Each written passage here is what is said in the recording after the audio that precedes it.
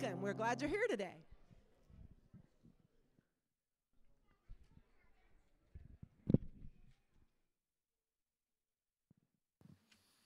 Good morning. Wonderful to see everyone in the Lord's house today. We have a couple of announcements to go over. Senior lunch meals for the month of September will be the 11th and the 25th at 11:30.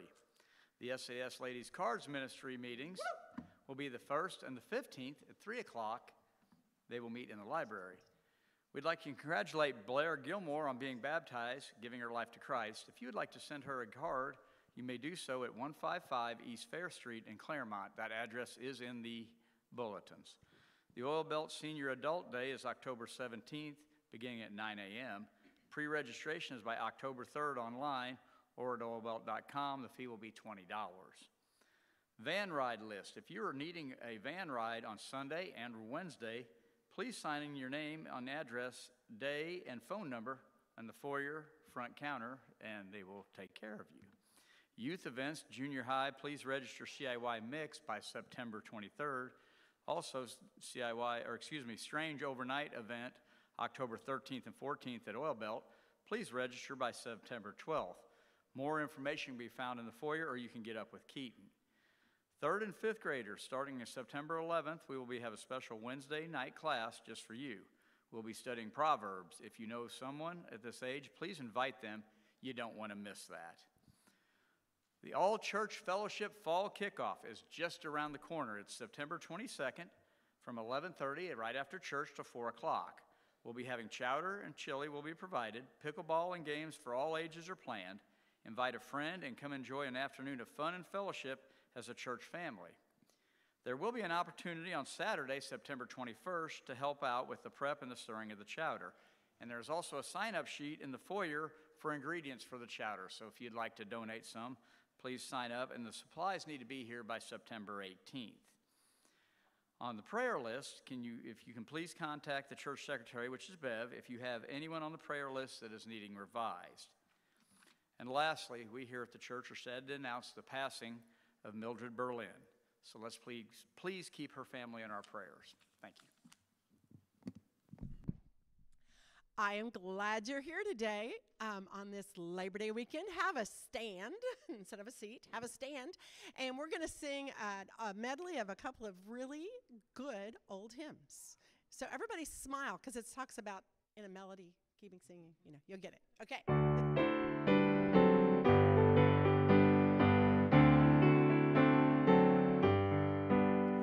I have a song that Jesus gave me. It was sent from heaven above. There never was a sweeter melody. 'Tis a melody of love. In my heart there rings a melody.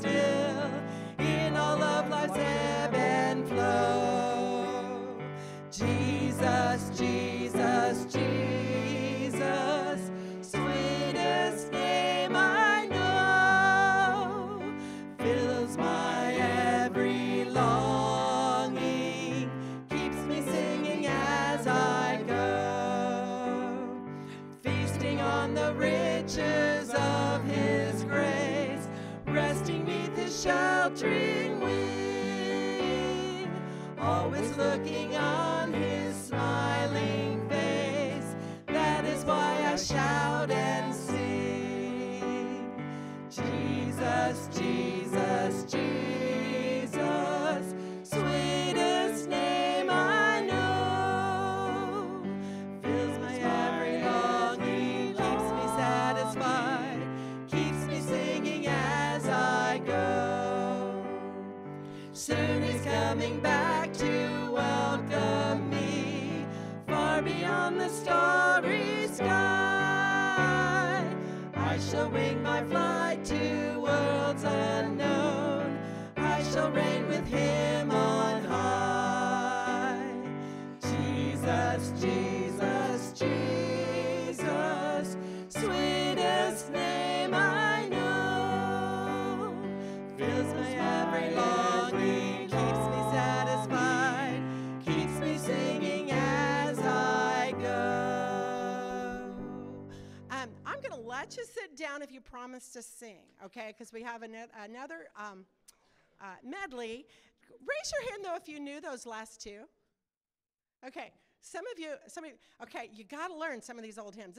These are the good ones that'll keep you singing all week long. We're going to go to some choruses on worship and praise to our Lord.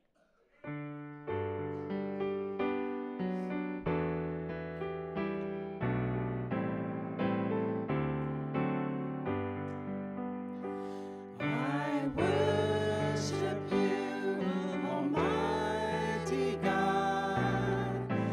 There is none like you. I worship you, O Prince of Peace. That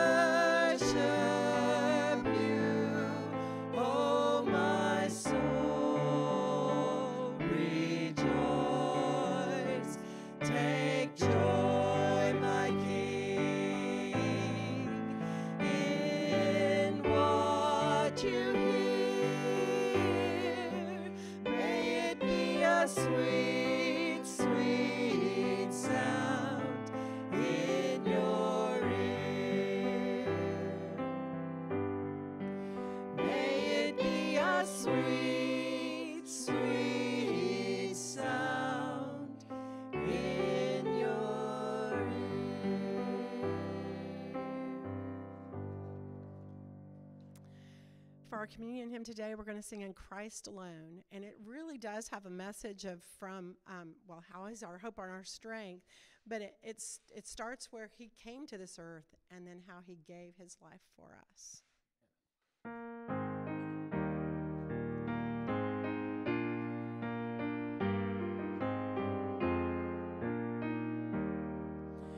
In Christ alone, my hope is found. He is my light, my strength, my song. This cornerstone, this solid ground, firm through the fiercest drought and storm. What heights of love, what depths of peace, when fears are stilled, when striving cease. My comforter, my all in all, here in the love of Christ I stand. In Christ alone, who took on flesh, fullness of God in helpless babe, this gift of love and righteousness, scorned by the ones he came to save, till on that cross as Jesus died, the wrath of God was satisfied. For every sin on him was laid, here in the death of Christ I live.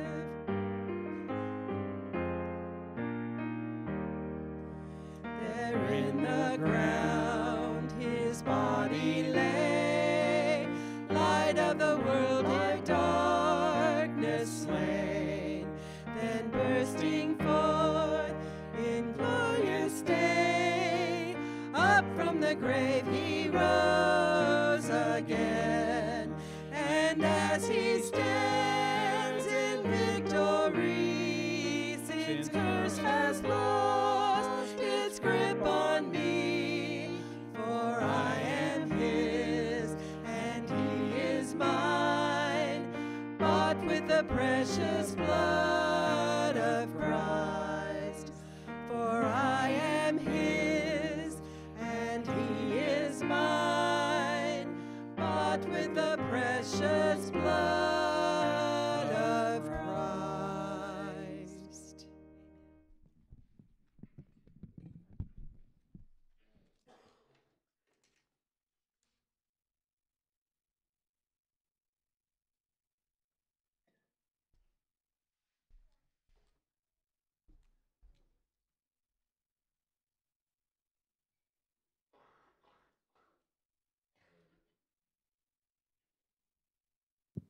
Good morning.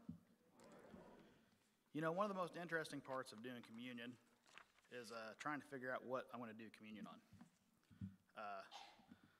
So for this week, I was at a loss, really had no idea. So I'm like, I'm going to pick a book at random, and I was trying to figure out how best to just pick a book at random in the Bible.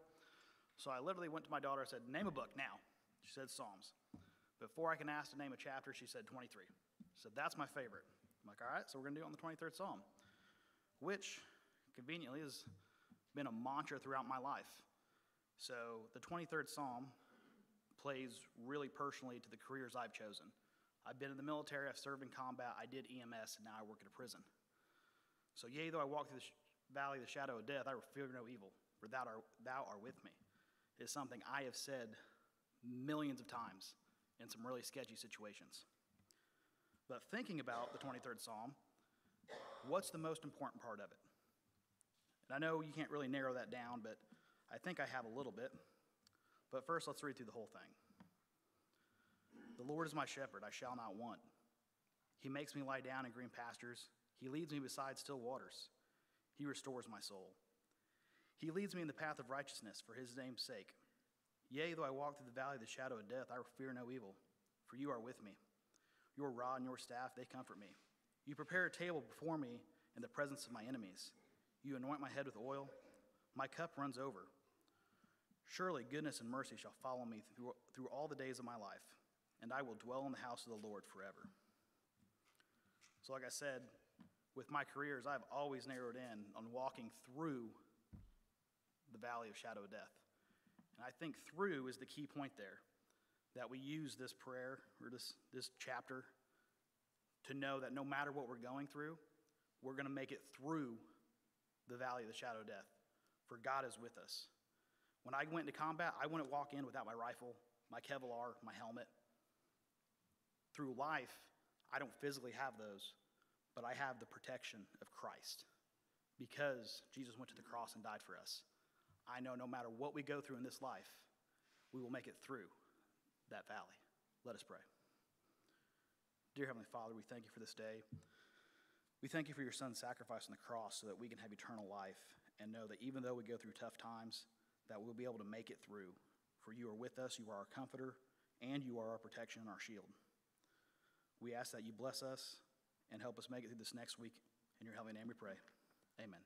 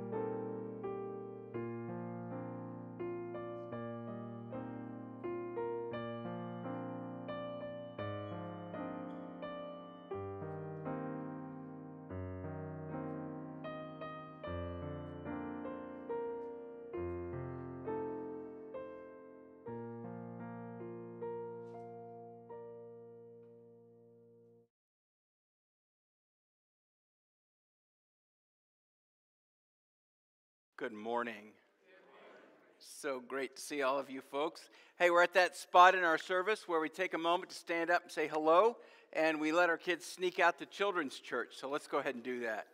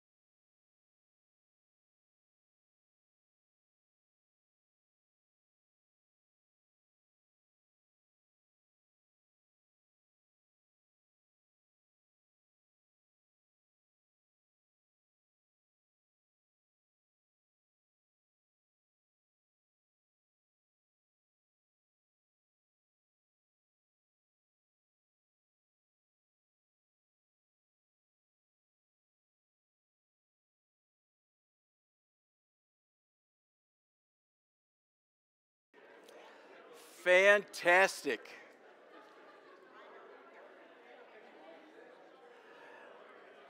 Well, we are in store for a beautiful day. Glad to be on the other side of those 90-degree days. I feel like I'm becoming a lightweight, but I'm not. 90 is hot here. Let's grab our seats and we will take some time to study the Bible. If you brought your Bible, grab it. Open it up to Mark chapter 9. That's where we're going to be in just a moment. But before we get there, I want to tell you that I really appreciate you folks. You take some time out of your weekend to come here to pray and worship and study the Bible together. And it's just so great to see all kinds of folks showing up. New faces every week, which is super encouraging that the Lord is growing our family here at CCO. We know that the Lord wants us to get together as a church often and regularly, at least every Sunday, to worship Him and encourage one another. And we know from the designs laid out for us in the New Testament that this time together is, of course, to be focused on Jesus and what He has done for us, but it's also a one another time where the Lord wants us to pay attention to each other and to encourage each other. And we know that the way we interact really matters to Jesus. I mean, it really does. It's not just, oh, it's nice to get along. No, it's a high priority for Jesus that His people interact with each other well. Why does the New Testament spend so much time talking to the churches, about getting along? All of the New Testament letters, the epistles, are written for specific situations, and it's usually because something is going on in the church that's disrupting harmony and peace.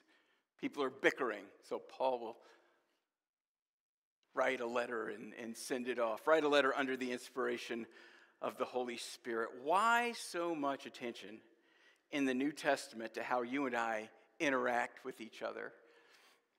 I think it's because Jesus must know how hard it is for fallen human beings to behave well around each other for extended periods of time. What is the adage about company at home? 3 days, right? Isn't that because they start to smell like, I don't know what it is. There's an adage about that. That whenever you get us together for very long, we have a tendency to kind of bump into each other. And I think we get that. I mean, just look at what we human beings are capable of doing to each other. It's not always that great. I mean, on any given day, the news reports about one politician calling another politician some kind of unflattering name. I'm sick of it already, and we've got 70-something days left till the next election, so enough of that already. On a more serious note, we hear about a terror attack on another place on the planet or a crime that occurs down the street, and we know that we human beings are capable of being very terrible to each other. We were not created to fight with each other. We're not designed for it. We get wounded inside. Well, I'm tough. No, we get wounded inside. Even though we weren't designed to fight with each other, we do fight with each other, and even in the church. And I really wish that the people of God were not plagued with this kind of problem, but we are. I mean, we Christians can be rough on each other as well. Nobody seems immune from conflict in the church. When I went to seminary, I took 3 courses in conflict resolution to how to help people get along in the church. I recently heard something that just blew me away. One of my favorite Bible teachers of all time is a guy named Chuck Swindoll. Have you ever heard of him? Okay, good. So he pastored a church in Southern California when I was a student over there. He then went on to be the president of Dallas Seminary, and now he's a pastor. He's in his mid-90s and still going strong. I started listening to Chuck Swindoll's daily radio program when I was a teenager working a landscaping job in Terre Haute, Indiana, once upon a time. And I haven't stopped listening to the guy. His Radio broadcast is just a lot easier to find now through podcasts, Insight for Living. That's not a commercial. I don't get a kickback or anything like that. But it's a good one. Listening to Swindoll these days is like hearing from a loving grandfather who's just imparting wisdom. And I recently heard Swindoll say that he gets, check this out, Chuck Swindoll, he gets 3 to 4 pieces of hate mail each week from angry Christians. Christians. Chuck Swindoll. Who could be mad at Chuck Swindoll? And yet he's getting hate mail every week. If he isn't immune from conflict in the church, then who is? The answer to that question, even though it's rhetorical, is nobody. We're all susceptible to conflict. And unfortunately, conflict exists in Jesus' church. I want us to talk about that today. Now, let me just put your mind at ease. There's nothing going on here at CCO that I know of. Notice I said that I know of. I don't know. But this is one of those prescriptive kinds of discussions that we should have before bad stuff happens. Making sure that we are putting our focus where it ought to be. Unfortunately, conflict does exist in Jesus' church these days. It's not supposed to be this way. Jesus never wanted this for us. He wants us to be a loving family of brothers and sisters in Christ who get along and faithfully represent us, or him. He wants us to be at peace with one another. In fact, that's a direct quote from Jesus. Jesus calls us as a family of believers to be at peace with each other. Here's our plan for today. I want us to look at 2 passages of Scripture. Both of them are direct quotes from the mouth of Jesus, where he's going to encourage us to be at peace with each other. We're going to see why it's so important to him. And we're going to look at these short passages and quickly pull out a couple of timeless principles that need to guide us in our interactions with each other. But we're not just going to leave it in the realm of theory. We're going to get super practical. Here's some steps that we can take to ensure that we are following Jesus' priority, which is our peace with each other. So let's start with Mark chapter 9. I already gave you a heads up. That's where we're going to begin this conversation. In Mark chapter 9, I'm going to read a verse that sounds like it's coming out of the middle of nowhere. Then I'll give it a little bit of context, okay? Would you smile at me real quick? Thank you. I preach better when you do that, so it just helps. Here we go. This is Jesus speaking in Mark chapter 9, verse 50. He says this, "Salt is good, but if the salt should lose its flavor, how can you season it? Have salt among yourselves. Be salty." In a good way, Jesus is saying, being influential. And the way to do that, he says, is, and be at peace with one another. You see that? Last little line of Mark chapter 9, verse 50. Jesus tells us to be at peace with each other. Now, let me give you a little bit of context. Why is he even having this conversation? Who's he talking to? He's talking about his disciples, his 12 closest followers. And apparently, they're upset because they saw some people casting out demons in Jesus' name, even though they weren't really Jesus' followers. This happens in verse 38 here. John, that's the Apostle John, said to him, "Teacher, we saw someone driving out demons in your name, and we tried to stop him because he wasn't following us." "Don't stop him," said Jesus, "because there is no one who will perform a miracle in my name who can soon afterwards speak evil of me. For whoever is not against us is for us. And whoever gives you a cup of water to drink in my name because you belong to Christ, truly, I tell you, he will never lose his reward." Jesus then goes on, and with that last line tells us to be at peace with one another. He's making that statement, that command to be at peace in response to this complaint from his disciples. They were worried that people who weren't really following Jesus were doing ministry in his name. And Jesus told them, "Look, guys, don't worry about it. There's a lot of other things to worry about. Don't worry about that." And so while setting them straight about the nature of conflict, say the brewing conflict between his followers and potential followers, while setting them straight, Jesus makes a comment about our tendencies to be at odds with each other. And so that's why in Mark chapter 9, verse 50, he says, be at peace with one another. Now, what does Jesus mean by being at peace with one another? Does that mean agree with everybody? Well, how impossible is that? Does that mean just accept everybody as they are? How impossible is that?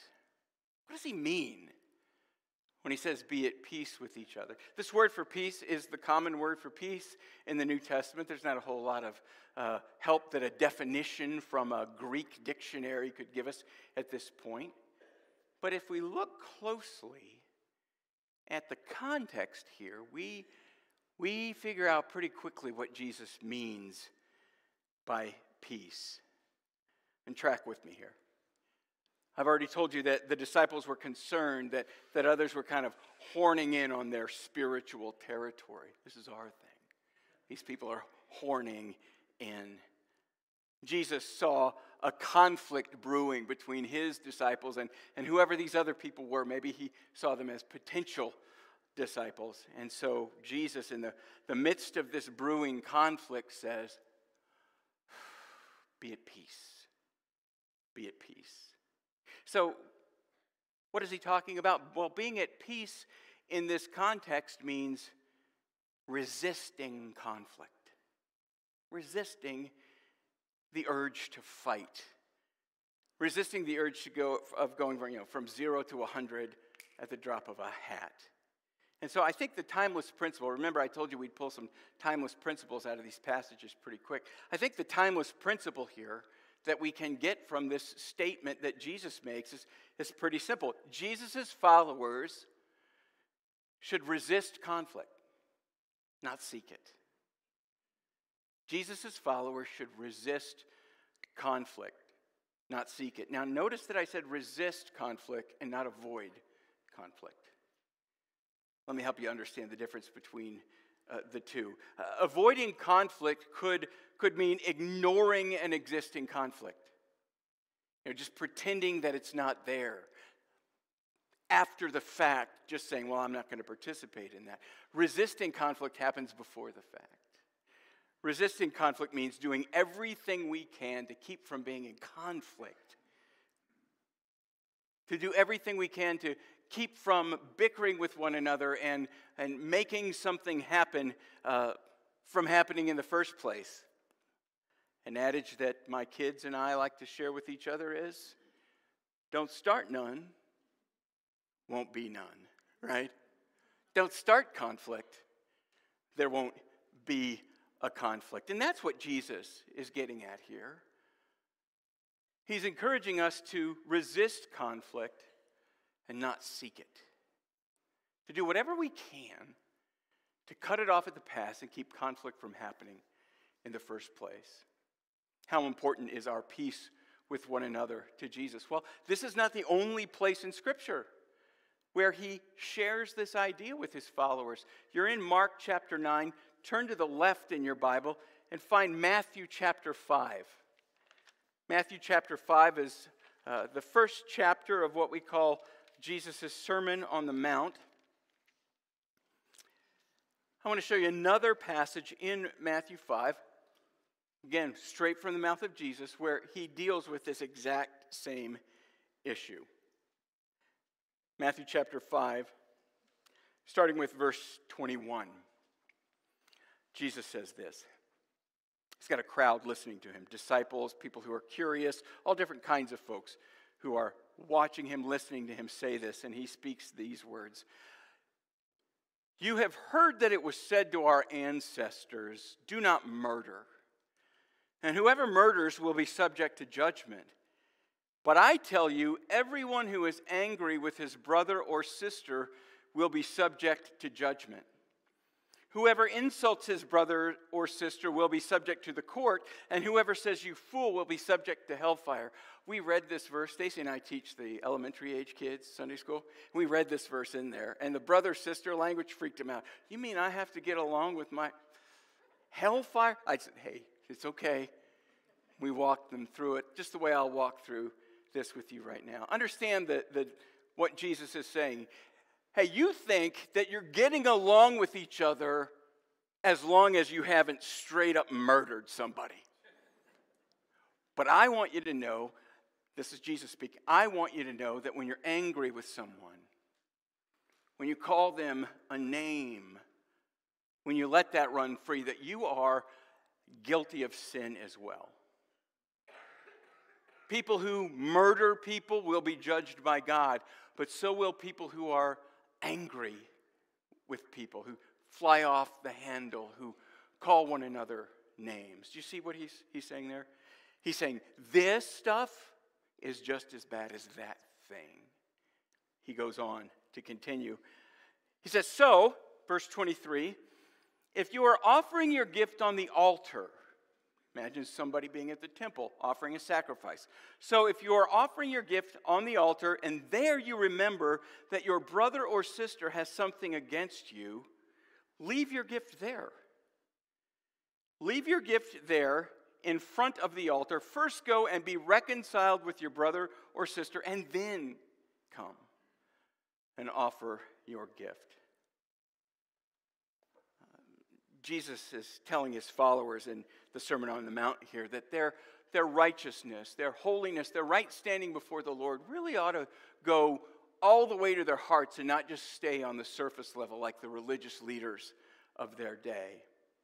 He then goes on in the rest of chapter 5 to illustrate what he means.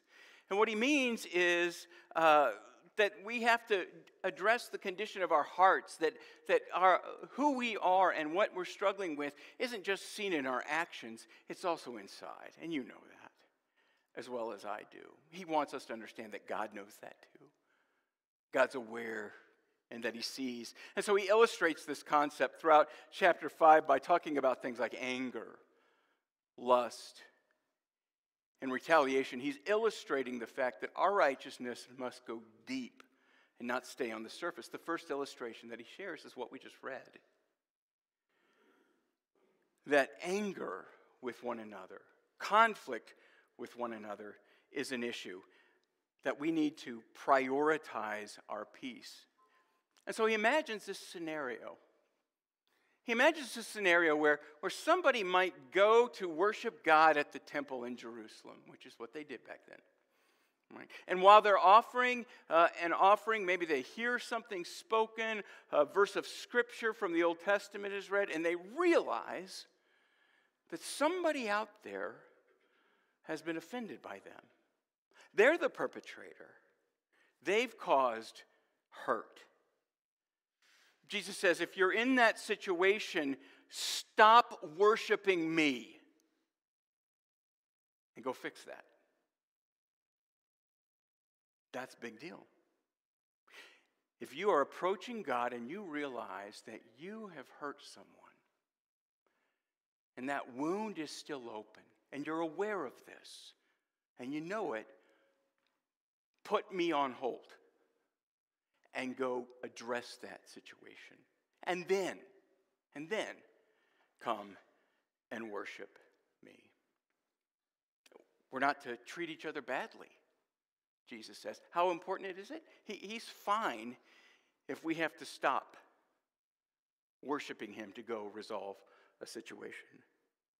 So I was rehearsing this sermon this morning. I thought, what if like right now a bunch of people stood up and headed out the door? I'm like, at least I know they're listening. No, I don't know.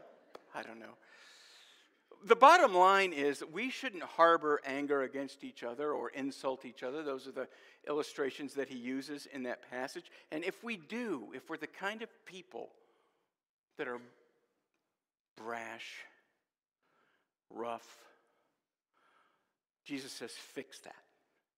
Fix that before you come to me. Reconcile those problems. Do it now. Don't let anything else happen before you do that.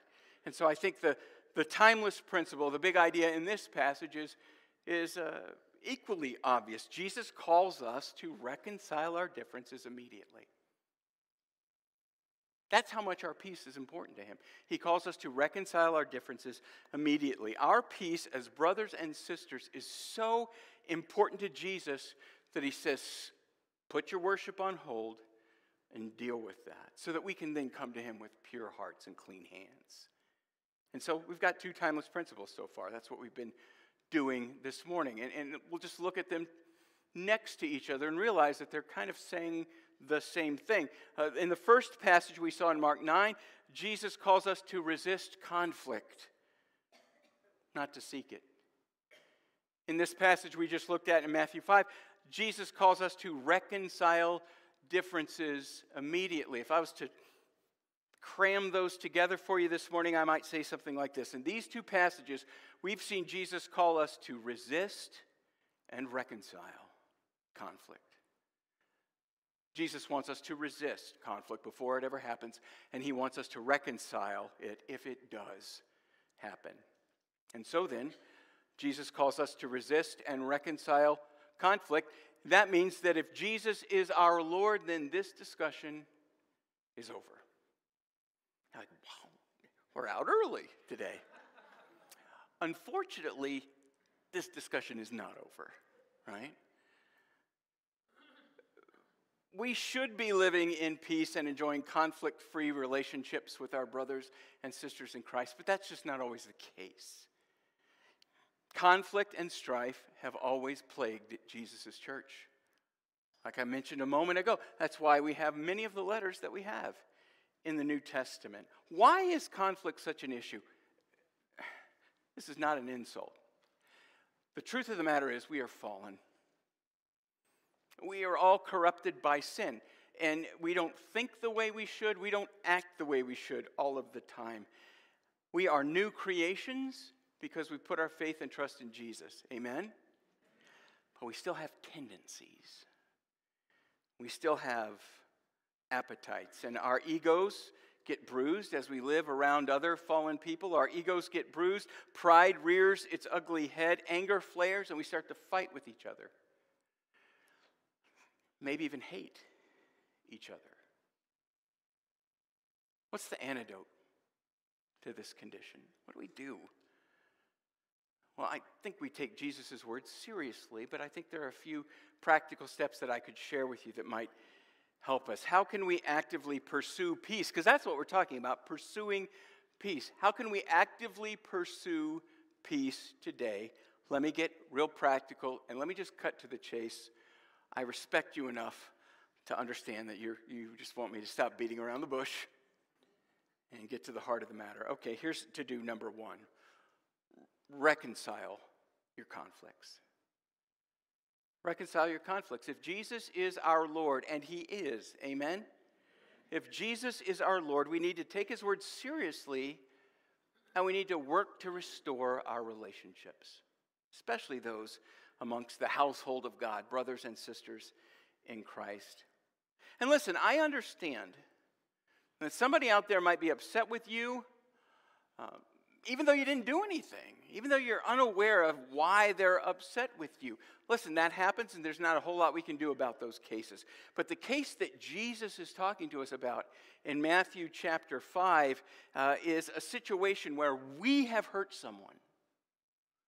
And we know that that wound is still open. Jesus tells us to fix it, to seek reconciliation now. And you might think, well, how? It's just egos, and then you don't understand. There's a lot of water under the bridge. I tell you what, we can make it complicated and think of 1,000 excuses why we should not do what Jesus tells us to do. Or we can keep it really simple. Maybe it's something like this. Call them up. Send them an email. Say, hey, my annoying preacher told me I have to do this. But I heard a message this morning, and God has used it. And listen, I know I've hurt you. I'm sorry. It can be that simple. It can be that simple. You can say, look, I don't want to relitigate the argument. I don't want to hash it through, but I understand that I've hurt you. I apologize. That's not how I usually am. I apologize. And if you do that, you got to mean it, all right? You got to mean it. Reconcile the conflict. Past experience has shown me that it's better to do it now, not later, because the longer it goes, the harder it gets to fix. Or maybe you need to start with this second to do. Maybe there's an earlier issue that has to be resolved first. So my second to do, encouragement to you this morning, is this: recognize the conflict. If there's tension in a relationship, stop pretending there's not. Just pretending doesn't resolve anything. I know good Christian people, not here, good Christian people who go to the same church, who are really at odds with one another. They just smile and wave as they walk through their church lobby together, and they're really upset on a deep level. They feel they got cheated in business or another issue of that magnitude. And so they just smile at each other. Their way to deal with it is just to smile and pretend that everything's okay, even though they know it's not. And I want to tell you, there's nothing noble in acting that way. Nothing gets resolved that way. That conflict is still there. You're just pretending it's not. La la la, like your kids, right, when you're telling them what to do. So I would encourage you to stop ignoring conflict. Recognize it. Deal with it appropriately. And then finally, this is my third. And you're looking at me right now like, this dude is meddling in our business. He's ruining our Sunday afternoon. No, I'm your brother in the Lord. I'm just trying to encourage you here. But my third encouragement, to do that we all need to embrace would be this: contain your conflicts. Contain your conflicts. We have this tendency to spread our conflicts around so that we don't have to share them on our own, to spread our conflicts around to everyone who will give us a listen, right? If someone offends us, we want everyone to know what a bad guy that guy is. And when we do this in church, the scope of the conflict that was this big spreads out and starts to include a lot of other people. That doesn't help. That doesn't help. It just makes the situation worse. It makes it bigger. Something so small can become so big. Listen, I'm not saying don't talk to anybody if you've been hurt. I have trusted friends and mentors who I talk to when I get offended, but mostly to check my own thinking. Hey, this person said this, and it really upset me. Is it me? And 9 times out of 10, they're like, yes, it's you. Stop being so sensitive. Chill out. But other people go underground with hurt. They go underground, and it begins to affect not only how they treat another person, but how other people see and treat that other person. And listen, here's what I know from the 2 passages we looked at this morning. Jesus does not want that for us. He does not want that for us. Jesus wants us to be at peace. And so he calls us to resist conflict, not to seek it. And he calls us to reconcile our differences quickly. And since that's the case, some of us probably have some work to do this week.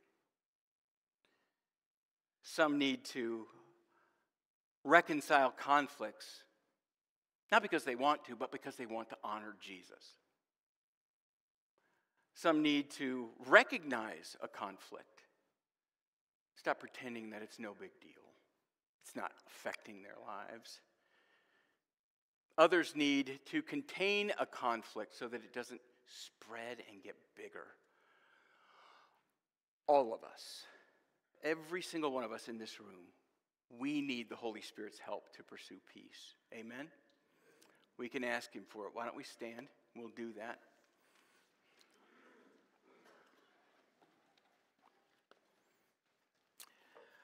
Lord, we thank you for the time you've given us as a church family to be together, to pray together, to sing together, to study your word. Lord, we've seen through the passages we've looked at this morning that you prioritize our peace with each other. put that same burden on our hearts. Move us to reconcile those conflicts with the people in our lives, especially those who are of the household of God. Make the people on the other side of that, of the other end of that conflict, to be open to that reconciliation.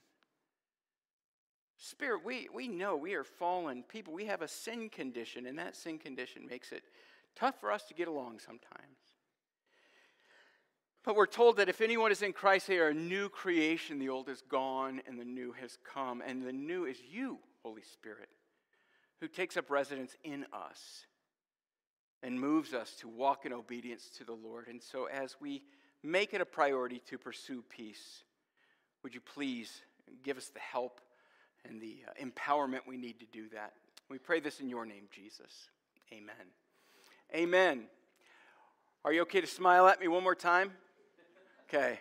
I'm thinking I might need to sneak out the back door or something. Make a beeline for that exit. Anyway, hey, we're so glad that you were here with us this morning. One of the things we do here every Sunday at CCO is we offer an invitation. We've been talking a lot about Jesus, the household of God. If you haven't put your faith and trust in Jesus, well, you need to do that. It's only through peace with Him that we have the promise of eternal life in heaven. Amen? And so we never want a service to be over without you understanding that the opportunity to respond positively to His invitation exists right here. We're going to sing a song. If you'd like to come forward and put your faith and trust in the Lord, I'm going to be standing right over here. I'd love to talk to you.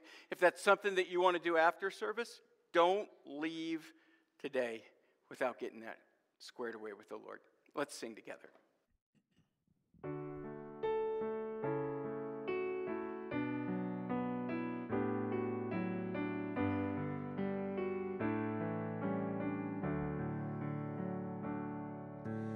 As the deer panteth for the water, so my soul longeth after thee. You alone are my heart's desire, and I long to worship thee. You alone are my strength, my shield. To you alone may my spirit yield. You alone are my heart's desire, and I long to worship thee. You're my friend and you are my brother, even though you are a king. I love you more than any other, so much more than anything. You alone are my strength, my shield. To you alone may my spirit yield. You alone are my heart's desire, and I long to worship thee. I want you more than gold or silver, only you can satisfy.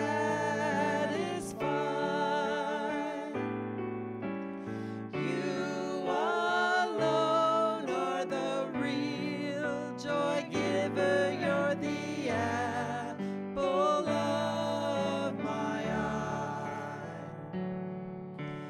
You alone are my strength, my shield.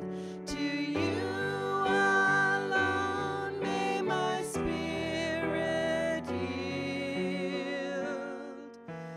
You alone are my heart's desire,